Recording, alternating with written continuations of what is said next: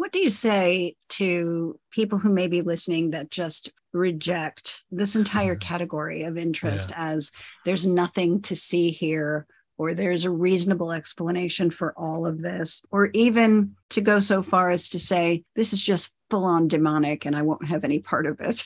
Let me answer the full on demonic thing. Not everything's demonic, and you'll be okay.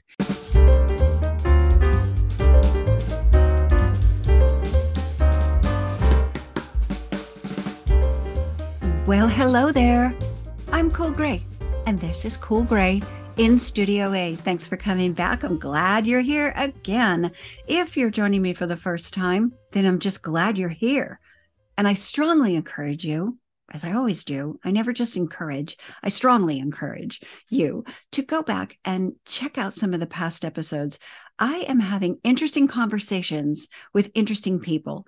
If you met these people at the coffee shop or on the bus or wherever you bump into people that you've never met before, and you learn some of the things that I've learned about these people, I am sure that you would have fascinating conversations too. But since you didn't bump into these people, and I did, I'm having those conversations for you. Why not come along for the ride? It's fun. Right now, we are in episode 10. You're not that far behind. It's not too late to catch up. Episode 10 is part 3 of my series on personal paranormal encounters. It is really a fascinating bunch of conversations, and I'm super glad that I have had a chance to have them and bring them to you. My guest today is returning for the second time to this podcast. He was a part of the first series, and now he's going to tell us about some extraordinary experiences that he has had. I'll introduce him to you in just a moment. I got a little bit of business to cover today. Not very much, couple things. First thing, oh my goodness, this boomer has gotten on TikTok.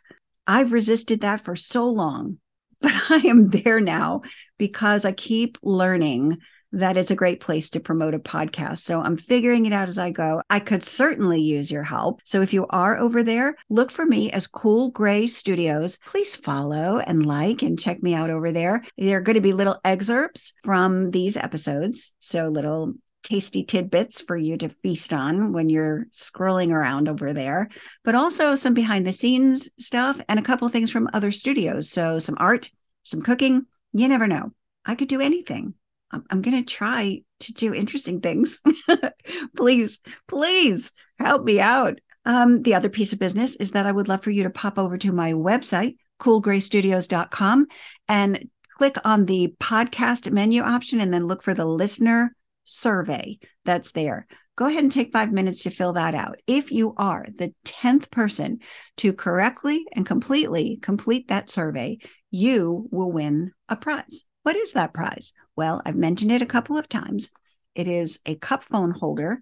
It's a $25 value. It'll sit right in the cup holder of your car, and then you can put your smartphone in there, and then you can listen to this podcast. I mean, I'm making it as easy as possible for you people. I am clearly in full-on goofball mode today. Not sorry. Part of the reason for that is how excited I am about this episode. So since I don't have any more Patreon commercials to bring you or any other reason to take up your time before we get right to the heart of what we're going to talk about today, let me just introduce you now to my guest. I'd like to welcome back to the podcast one of the guests that was part of our Creativity Born of Trauma series that just wrapped up a little while ago. If you've been with me from the beginning, you have already met Nomar.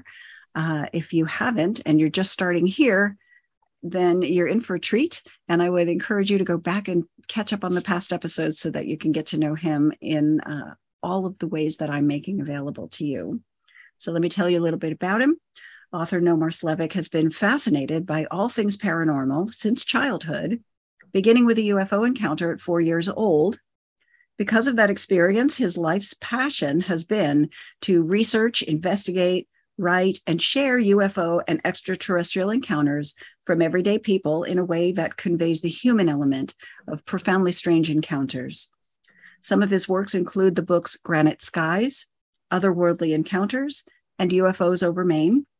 His podcast, I Want to Believe, co-hosted with his best friend Kyle Sawyer, covers a range of paranormal encounters. Nomar, welcome back to the podcast. I'm very glad to have you rejoining. Thanks so much for having me again. This time, we get to talk about the meat and potatoes of what you're all about. And I'm really excited to hear about that. In this series, we're covering personal paranormal encounters. So for the most part, I'm interested in hearing about things that you have personally experienced, and more importantly, how those experiences have changed your trajectory or your worldview, or in any way influenced your life. Certainly, it seems to have influenced your career, since this is what you do for a living. You write about the paranormal. But let's start all the way back at the tender age of 4, when you are saying you've had your first UFO encounter. Would you like to tell me about that? Yeah, absolutely. So I was born in Fort Kent, Maine, and Fort Kent is right at the tip of Maine. And I could, if I had been older, throw a rock and hit Canada. That's how close we were. And we lived right across the street from the St. John River.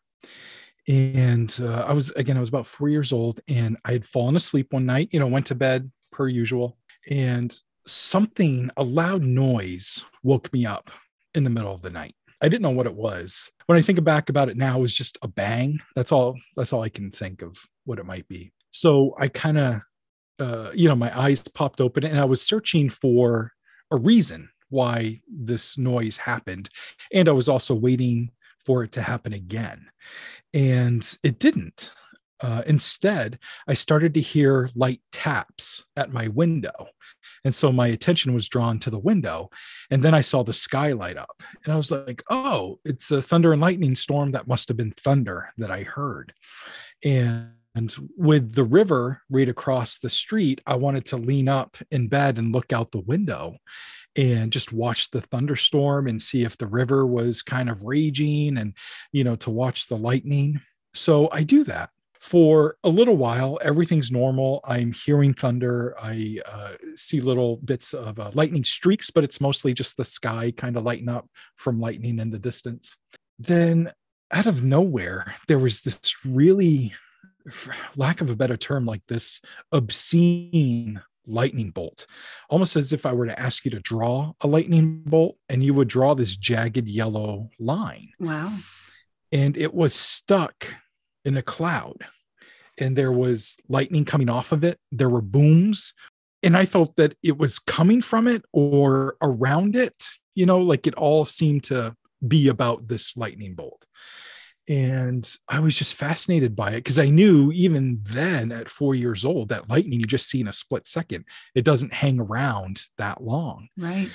And I don't really know what happened after that. I just fell back asleep, because the next thing I remember, I'm waking up in the morning. I wake up and I go to use the bathroom, and walking back from the bathroom to my room, you can actually see out my bedroom windows along the hallway.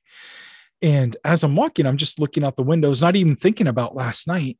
And the lightning bolt is still there. Oh, in the daylight. And it's daylight. And I'm like, that's crazy. I got to show Dad. So I ran downstairs to get my dad. Why we didn't go outside, I don't know. But I brought him back up to my room to show him the lightning bolt that was stuck in a cloud. And when we got up there, it was gone. And so now I'm trying to explain to my dad what it was. And it was a lot of the things that adults do, like pat me on the head and be like, yeah, that's great.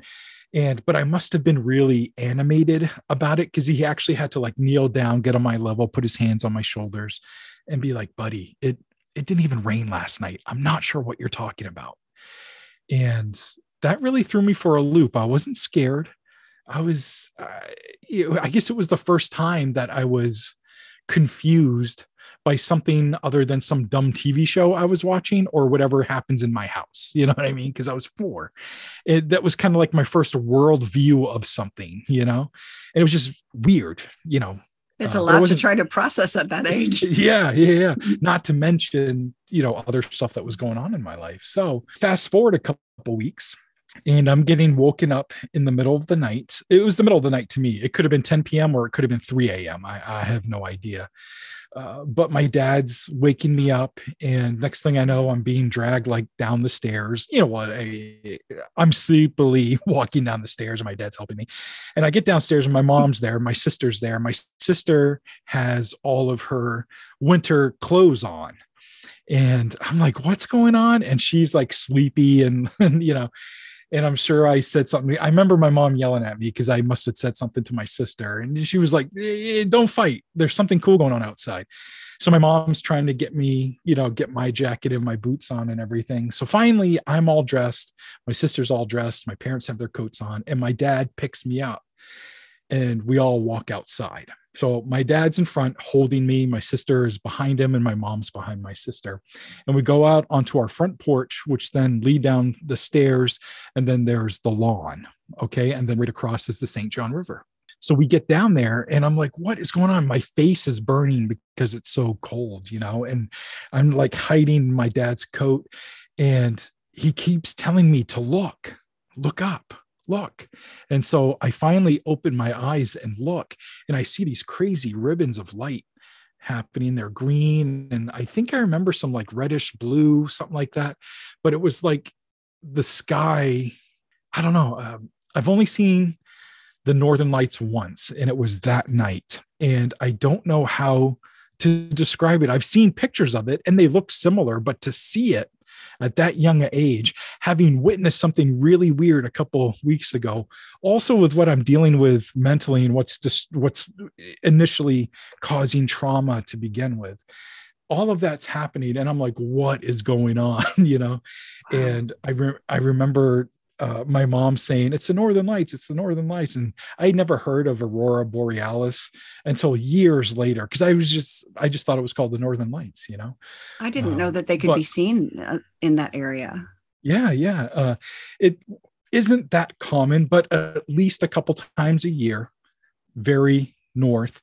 And but it's actually becoming more and more common now to see them even where I am in the state, which is crazy and pretty cool. But I've yet to see them because it always happens to be cloudy or something stupid. But anyway, those two incidents happening at such an early age in the sky taught me that I should probably look up and pay attention. So that was the catalyst for like all things strange for me. Was it something that you found yourself thinking about during those very young years? Like, do you recall actually thinking back on those experiences and wondering? Oh, absolutely. Yeah. Mm-hmm.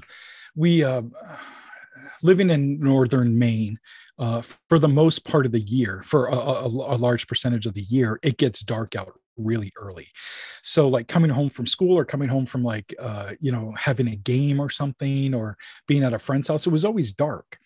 But it was like 5 o'clock, in the afternoon. Right. But it was always dark. So I just always remember sitting in the back seat of my dad's car and leaning my head against the window and looking up at the stars, hoping something strange would happen, like what happened before, And some other things did happen, but it was mostly like when I was in my bed, I would see some stuff. But yeah, it was something I thought back on quite often. And I hadn't heard the term UFO yet.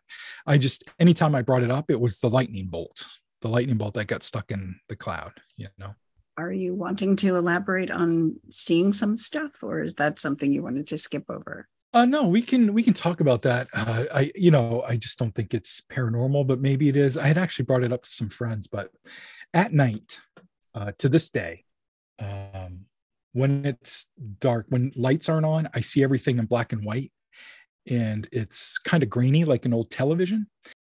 I've talked to optometrists about it, and they told me it's probably neurological, and to maybe look into that. And I never have. But in talking to some friends, they too experienced that. Really? And yeah, it's not that common, but it's also, like a couple million people kind of view the night that way. So when I was young, I just thought that's how people saw stuff.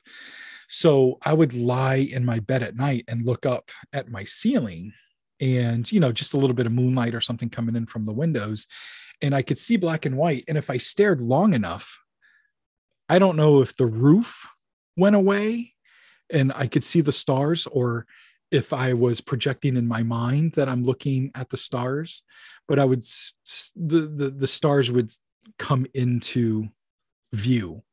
And then at a focal point, wherever I would look in that focal point, one of the stars would start moving it when it would start making all these geometric shapes, kind of like if you were using an Etch-a-Sketch really fast, and it was doing all these weird shapes. And I could make it happen anytime I wanted to. I just needed a dark room and I needed to stare for a little bit, and I just found it fascinating. And I lumped it in with something weird happening above me.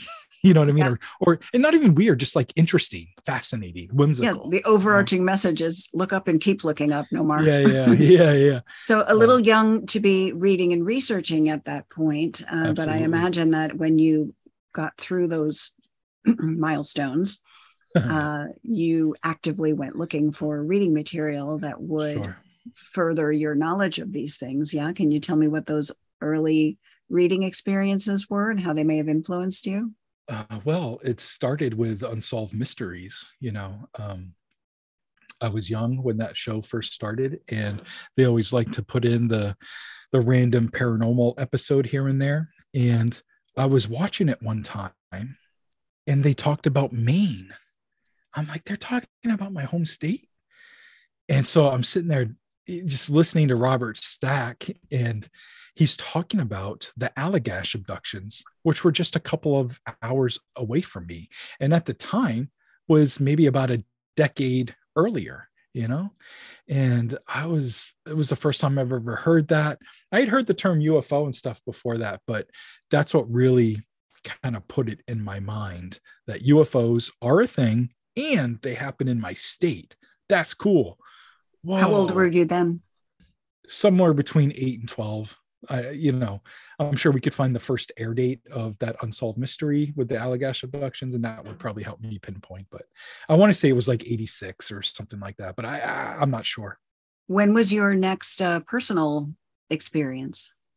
The next major one, because I look up a lot, I see a lot of strange things, and it doesn't mean just because it's a UFO, it doesn't mean it's extraterrestrial. UFO has become synonymous with extraterrestrial. They're trying to use UAP now, which technically involves a little bit more than just an object, which is kind of cool, but it's still the same thing. So I've been staring at something that I thought was hovering for 10, 20, 30 seconds. And then all of a sudden it'll turn and I'm like, oh, it was a helicopter that was heading towards me, and it looked like a black dot in the sky, and then it turned. So there were things like that, but there were also just as many things that it never turned. It just hovered and then blinked out. And so those are numerous. I think I've seen to this point 13 UFOs in my lifetime, and 13 truly unexplained things. I don't know what they are. I've seen hundreds of things that I'm not really sure what it was.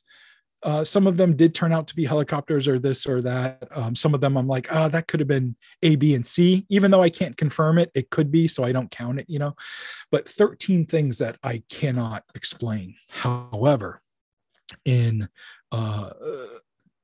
2001, I was living in Portland, Maine, which is Maine's largest city. And I was living in an apartment. So this was like the next major life altering thing that happened paranormal wise of my own experience. I lived in it was a house that was converted into apartments, and there were 4 apartments, 2 downstairs, 2 upstairs. And I lived in an upstairs one, and the roof had an awning, and I had woken up in the middle of the night to use the bathroom. And to get to the bathroom, I would walk out of my bedroom into the living room, into the kitchen, and then into the bathroom. In the kitchen, there were 2 big windows that overlooked the awning. And just as I was about to step into the kitchen, out on the awning of my roof through the windows, I see this large, I see a person, basically, the silhouette of a person squatting down on the edge of the awning of the roof right next to my apartment. And on their back is a set of wings folded neatly behind them. And they're perched like some sort of gargoyle or something. That's exactly the word that I was thinking. Yeah. Wow. Yeah. And they were, if it were a person, they were very fit, they were very like skinny, but it looked like they were strong too, but it wasn't like bodybuilder muscles. They just looked very fit. And then there were these wings, but again, it was just basically a silhouette, a 3D silhouette of this thing. And I was just about to step into the kitchen, and there's a down step into the kitchen from the living room. And so I got a foot hovering when I see it, and so I'm scared at this point because I'm half asleep. I'm clearly not seeing wings. That must be a weird backpack or something. So there's some weird crack addict that's on my roof. And if they see me, they're going to come through my window and get me because it's the middle of the summer and the window's open, There's a screen, and I was probably 5 feet from the window, and they were probably 3 feet from the window on the other side. So it was probably 8 feet between us, something like that. So I managed to like hold my balance and then slowly put my foot down onto the carpet, which is in the living room. And as soon as I did that, their head perked back, like their ear was going back to like they heard me, and I was like, oh no. Oh. This thing heard me. And so it did that. That probably lasted 5-10 seconds. And then it stood up and it outstretched its wings and it like smacked like a Major League Baseball player throwing a pitch into the catcher's mitt, smack, when the wings went up. And then it jumped and kind of flew down and then up over the railroad tracks that were like behind where I lived. So there was a swoop down and then up and away, and I didn't see it anymore. And I was terrified and fascinated all at the same time. And I was in the throes of still working on music and releasing albums, but I was also collecting strange stories. And I hadn't really thought about a book then. I just knew I liked collecting these stories. So I wasn't like, I didn't have an investigator's or researcher's mindset. I was just a dude that liked strange stories, and I'm having an experience right now, Yeah. And I'm like, I need to document this. So I wrote everything down and finally went to the bathroom, went back to bed, fell asleep, woke up the next morning. When I woke up the next morning, to this day, I can't convince myself that it wasn't a dream. If it was a dream, it was the most realistic, lucid dream I'd ever had in my life and have never had since. Let me grill you about this for a minute. Okay. To fill in the image that I have in my mind, you're saying it's nighttime. Yeah. So the house is dark. Yeah. I'm seeing everything black and white and grainy. So you're in your night vision mode. Yeah. So but it is dark in the house. Yeah. And it is dark outside. Yeah, but there's moonlight. And so what you're describing, street lights. You're describing it as a 3D silhouette. And are you saying silhouette because it was backlit by the moon, because it was absorbing light? What was your impression? Could you make out any features of any kind, or was it just black, solid black? It was just solid black, but in 3D. And it was black, I assumed at the time and now, because it was backlit by the lights of outside. But you could see it because there was enough light that created like an outline of it, or not enough. Like if there was a flashlight on it, it wasn't that much light, but it was enough, to see it clearly. And you were able to recognize what was on the back as wings. Yeah. So there must have been enough light to discern that. And not texture, but there was, the arches of the wings that kind of makes that M on, Yep. on the shoulder blades. Mm-hmm. And they kind of came down. They weren't that wide, but they were wider than its waist or whatever, Right. because I couldn't see that. And then they narrowed at the end and then flared out like past their hips or whatever, Could you discern whether these were like leathery or feathery, or what type of wing? Was there any features that you could make out? There were no features I could make out, but I've always had the sense that they were more leathery than feathery, just because I couldn't see texture. So that's just what it felt like to me. Mm-hmm. And when I saw Jeepers Creepers for the first time, and I saw him do the wing thing, I'm like, that's it. Wow. That's what it looked like, that was obviously much more detailed, but there are like silhouetted shots of him, of that creature in Jeepers Creepers. And very similar, minus the hat and coat and all that stuff, but very similar. Okay. And so to this day, I want to ask you what you think today, but you're telling me that you're half in the frame of mind that this may have been a dream. I would challenge that in this way. If you're telling me that you were in your night vision mode, I'm going to just venture a guess that your dreams are not in that black and white. That's true. Your dreams are probably in vivid technicolor. Yeah. So if you were aware of there not being color present, to me, that would be a clue that you were awake, if only half awake. Yeah, that's fair. And when I woke up, what I had written down was real as well.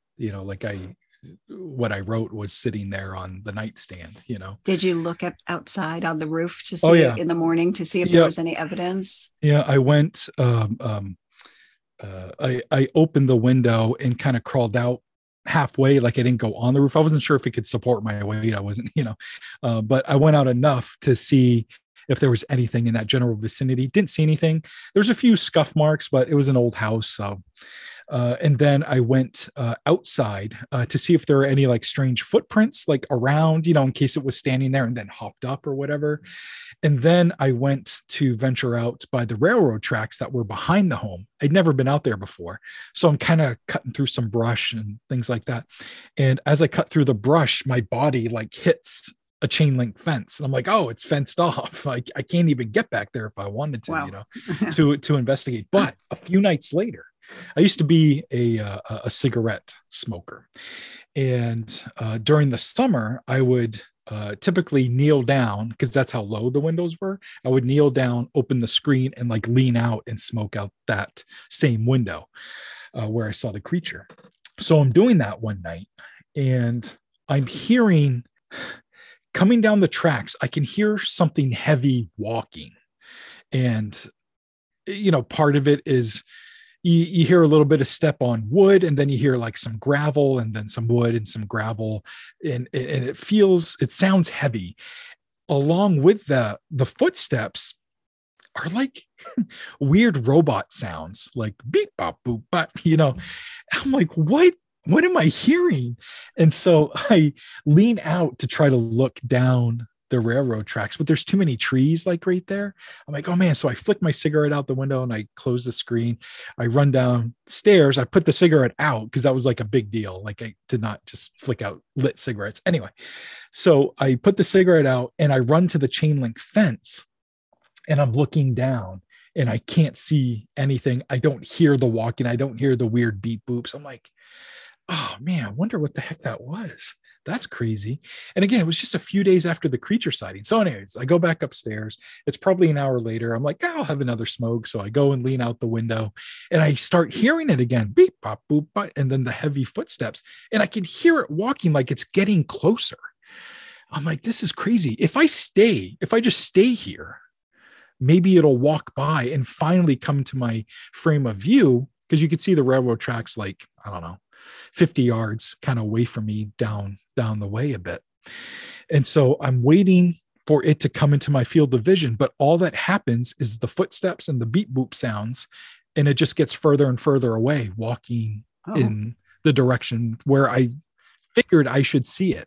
I don't know what the hell it was, but those are two things that happened really close to. At no point did you hear it say "Danger, Will Robinson"? Or no, like no, I did not. So do you think those two incidences are connected, or what's your thought about that today? I don't know. They must be. Deep down, I say they must be, because those were two really strange things. One, I was completely coherent with. The other one, not so sure, but they happened within days of each other. And one was profoundly terrifying for a moment, and the other one was whimsical and fascinating. And I can't help but think back to like my first encounters with the Northern Lights and some weird lightning bolt UFO. And I got a similar sense of whimsy. And that's when I knew I needed to like write all this stuff down, catalog it, if for anything else, just historical record. And that's when I started collecting newspaper reports and like keeping them, not just, even my parents would save a cool UFO story if I go visit them or something, and they'll show me the newspaper. I'm like, oh, that's cool. And, read it, but not keep it, But since that summer of I think it was 2000. Anyway, but since that summer, that's when I really started collecting, and that was a bit of a catalyst to make my life's work surrounding the strange, So when we talk about how your personal paranormal encounters changed the trajectory of your life, was that documenting that experience the beginning of what would become Otherworldly Encounters? No, it was not. I only told that story in publication like 2 years ago.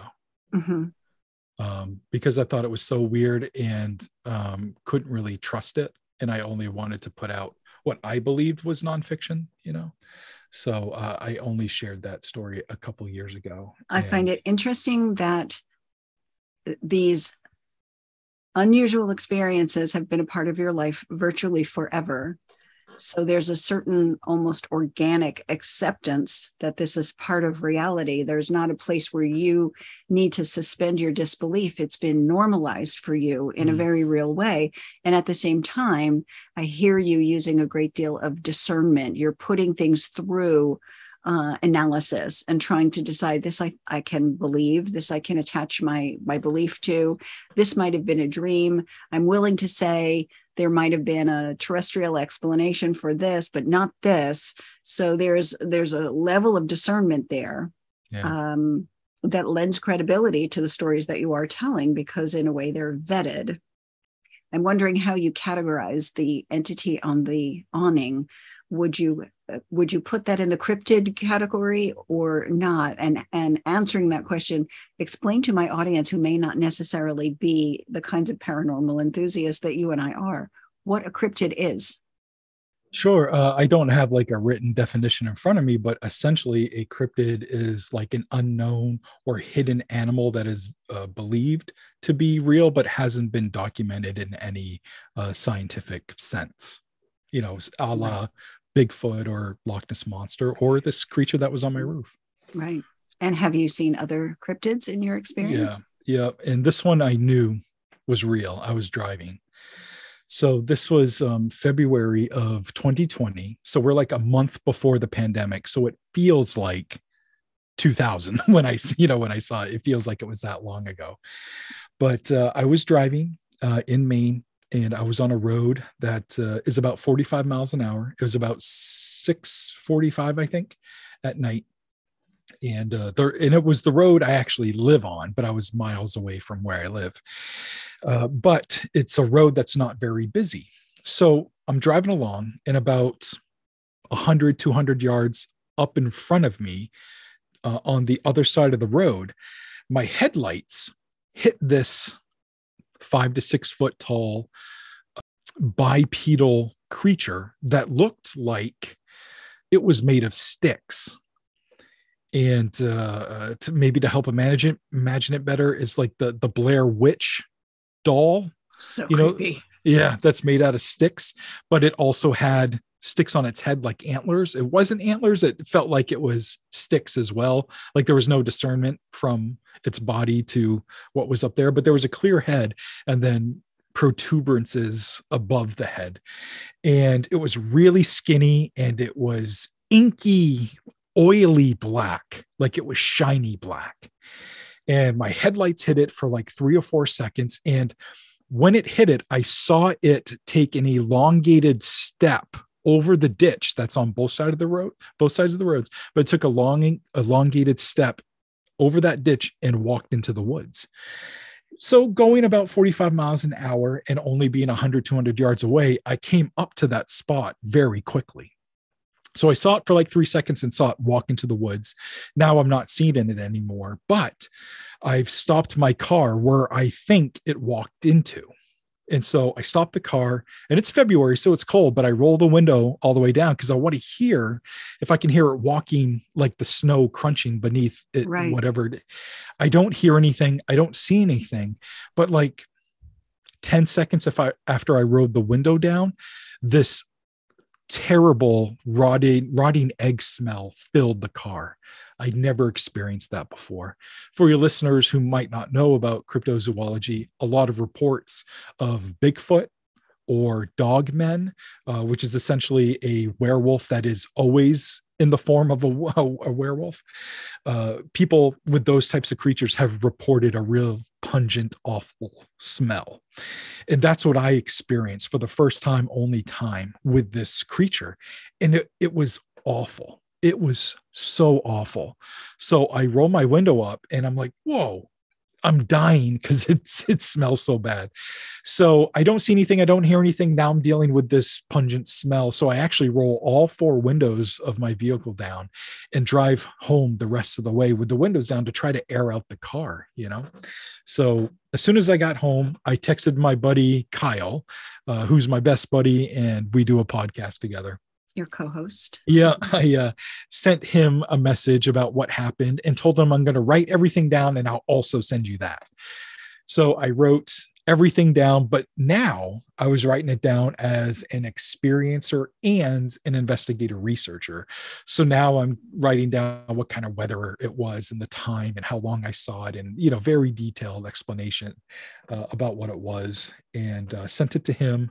And then I sent it to a buddy of mine who lives in Tennessee but used to live in Maine, and he was or it still is an investigator of all things strange. So I sent the story to him as well, just so he could kind of have it for his documentation. And but yeah, that's what happened. So these experiences, and I know we have barely scratched the surface of the things that you personally have experienced, it's led you down a road where your full-time occupation is writing about these things and podcasting about these things. So let's talk about the podcast for a minute. You're telling a lot of stories similar to this, not just your own stories. Right. How are you finding these stories that you tell on the podcast? Sure. It's just like the research I do with my books. I scour the internet, newspapers. Sometimes people will send me stories. I've signed up to a lot of newsletters or blogs, and anytime they publish something new, I get an email alert about it. So I'll check out, what's new on their news, paranormal blogs, things like that. And whatever I find interesting that hasn't really gotten a wide audience for, that's what I want to cover. I want to cover stuff that a lot of people haven't heard before. Right. Yeah, so that's basically it. But we cover everything from black-eyed kids to ghost haunted lighthouses to dogman stories, UFO stories, strange abductions, even true crime once in a while if there's like a supernatural twist to it, And what is it entertainment purposes for the, just you use a very narrative storytelling technique in the podcast. So is it primarily to entertain, or are you trying to reach people for other reasons? I wouldn't say I have a hidden agenda, but I want to provide information in an entertaining manner.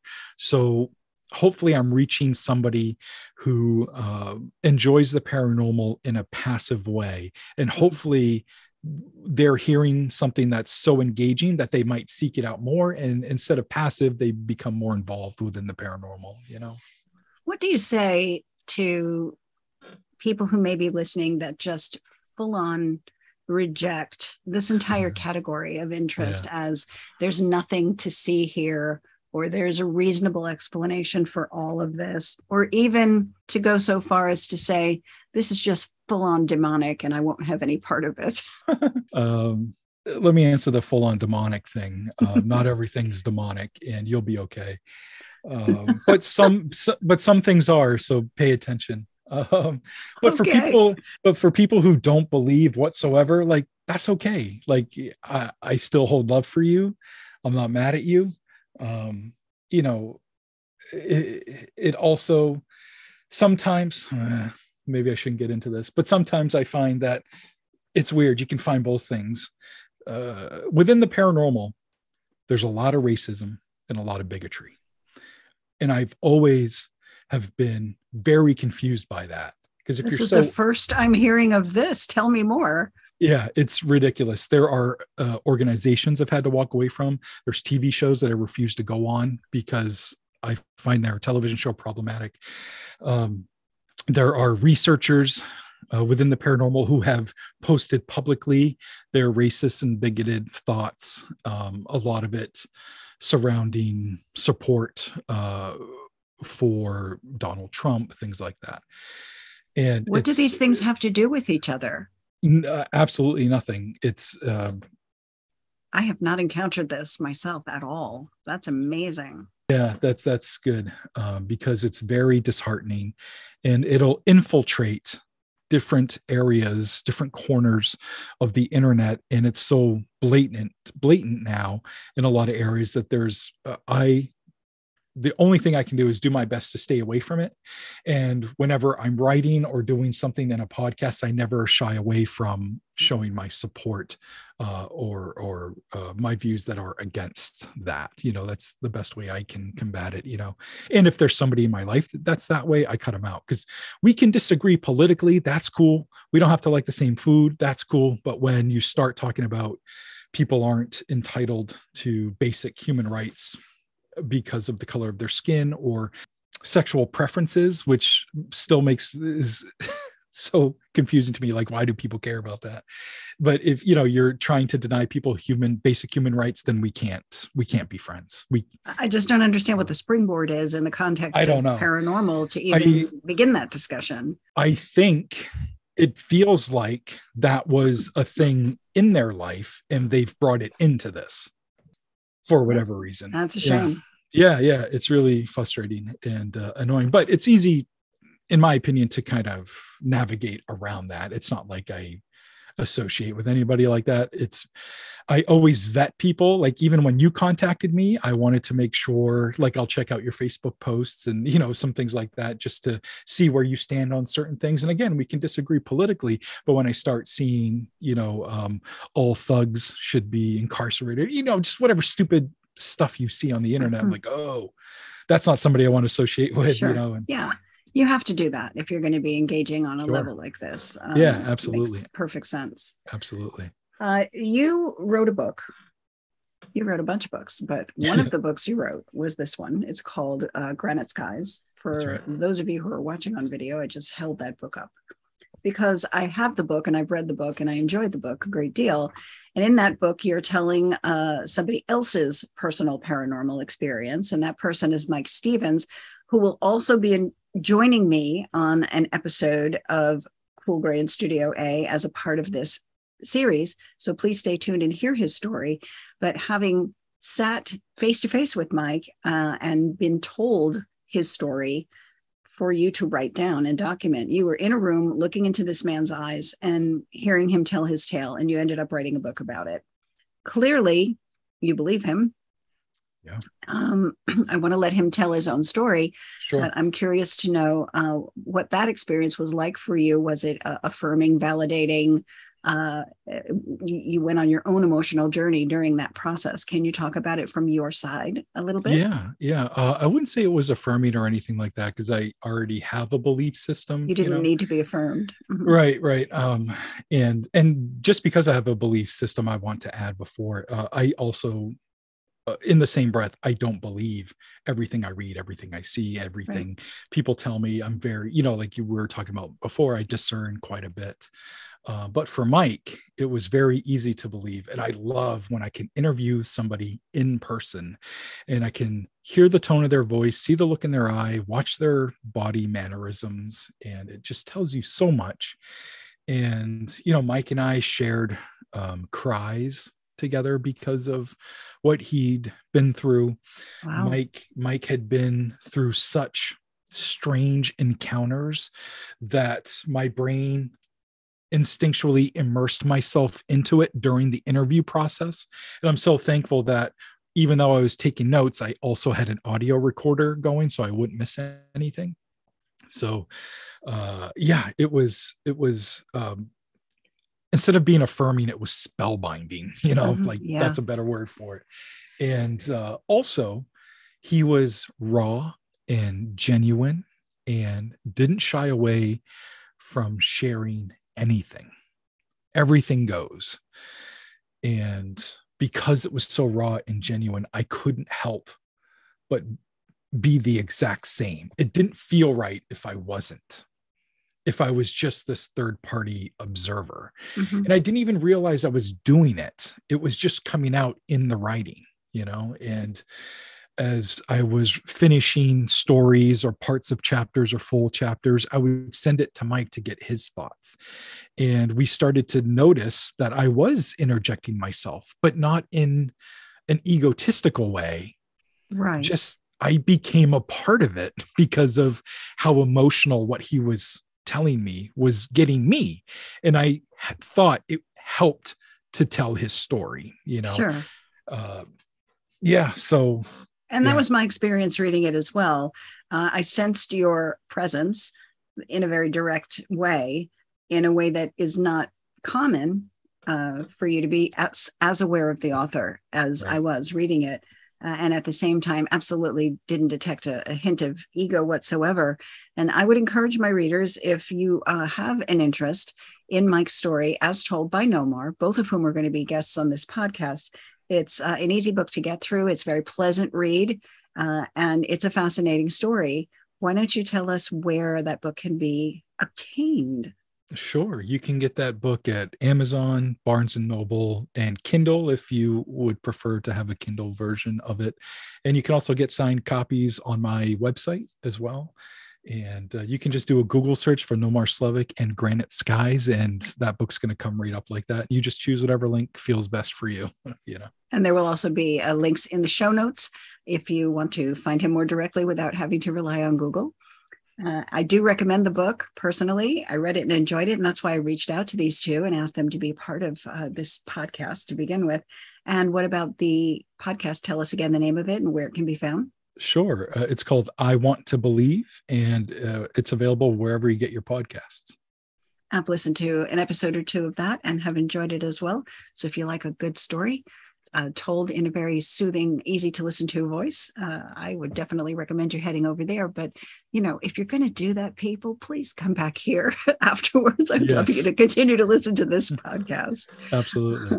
Nomar, I want to thank you for joining me. It's been a pleasure getting to know you a little bit better. I would love to spend the rest of this evening sitting here listening to the stories I know I did not give you a chance to tell yet, but we may simply have to do this again on another occasion. Sounds good. I hope you'll consider coming back. Of course. I could listen to Nomar all day long, not just because of his velvety smooth voice. He is so easy to listen to.